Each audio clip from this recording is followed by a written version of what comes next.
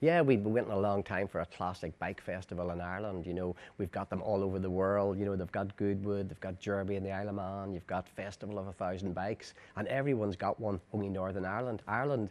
And probably we here have one of the best collection of bikes in the world. Historic bikes, famous bikes, Joey Dunlop bikes, Tom Herring bikes, and many, many more. So someone has to put an event together to get them out, and I have teamed up with a partner, and we've created the club to do that.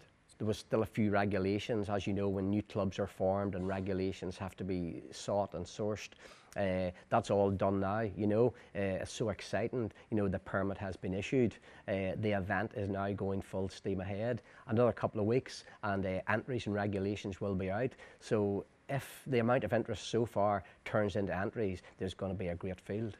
As you can imagine, I work with a lot of quite famous riders and world-rated riders who I'm talking to at the minute. I can't confirm names at the minute. I would love to, but obviously there's dates and clashes, and I am speaking to 3 or 4 top guys at the moment to be ambassadors for this event.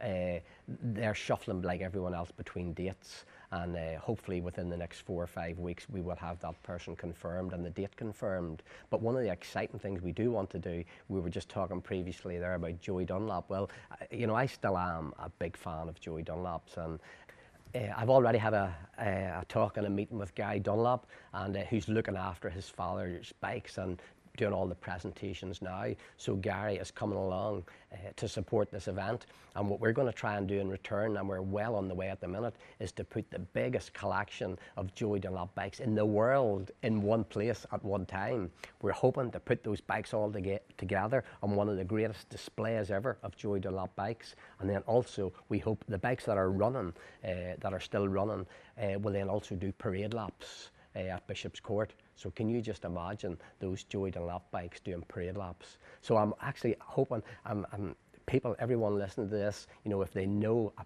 friend, a partner, someone who has a Joey Dunlop bike, please get in touch with us and get the greatest collection ever of Joey Dunlop bikes out. It's going to be at Bishop's Court Race Circuit, and it's going to be on Sunday the 4th of August, but strange things are happening with the amount of interest, and when entries come out, if it's going to be too much for one day, we're going to change it to a 2-day event.